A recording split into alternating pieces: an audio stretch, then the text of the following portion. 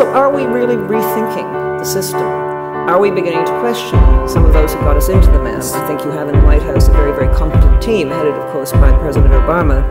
But what you have in the United States is a system which makes it difficult to lead. One of the dangers I think we have to guard against is that because we're focusing so much on the financial crisis, we're not looking at some of the other ones. If you think again back to 2007, when you think of how rapidly American and British governments in particular responded, and virtually nationalized the banking system overnight, something that would have seemed unthinkable and would have taken months, years, decades of discussion, and probably very little would have happened.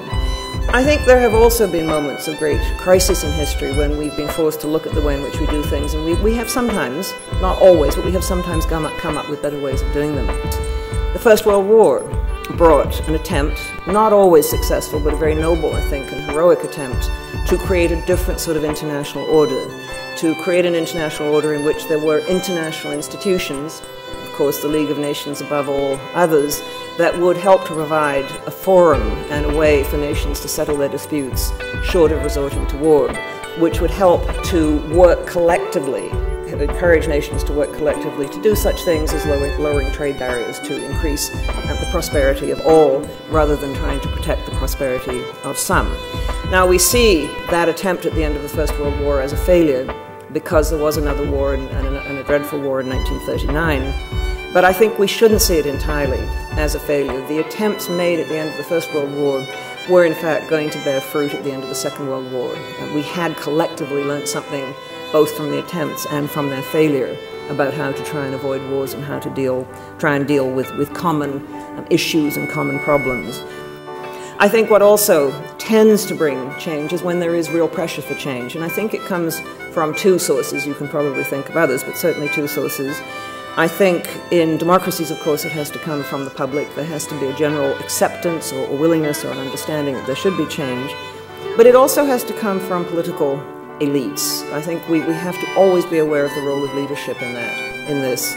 And this, it seems to be, is one of the worrying problems in the United States today. I think there are political elites who are capable of leading, and there are, I think you have in the White House a very, very competent team, headed, of course, by President Obama. But what you have in the United States is a system which makes it difficult to lead. One of the dangers I think we have to guard against is that because we're focusing so much on the financial crisis, we're not looking at some of the other ones that are there as well. And again, it's I think, human nature. We can only be worried about so many things at once. The trouble is we need to be worried about several things at once at the moment. And these things may be separate, but they're also related. So before I talk about some of the financial challenges facing us and some of the questions posed by the events of the last 3 years, let me just mention three other areas which I think are really of great concern to us. There's the whole social issue, and one of the things that the financial crisis helped to cast into very high relief was the growing gap between the very rich and the very poor in most Western societies, not all, but certainly in a good many Western societies.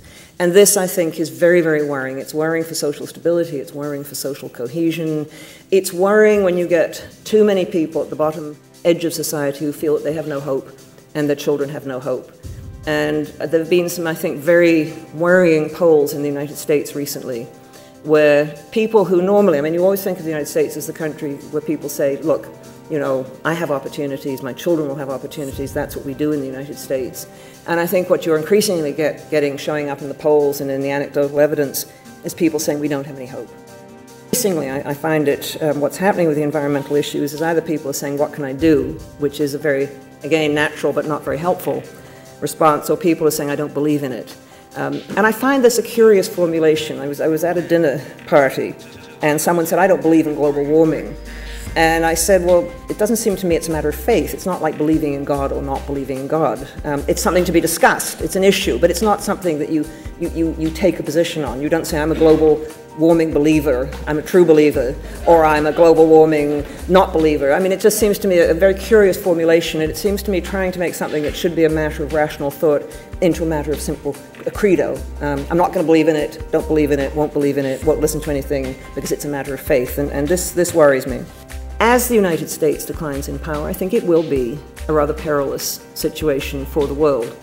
It will be difficult because there will be pressures in the United States to try and avert that decline, to try and show that the United States still is a major military power. The other problem, and it will be a problem collectively for the world, is that the United States will decide it no longer wants to bear the burden of being the world's policeman, being the world's monitor, trying to keep the whole system afloat, and that there will be rising pressure of isolationism. So are we really rethinking the system? Are we beginning to question some of those who got us into the mess? It seems to me that there is some questioning now of economists and their capacity to predict the ways in which systems will work.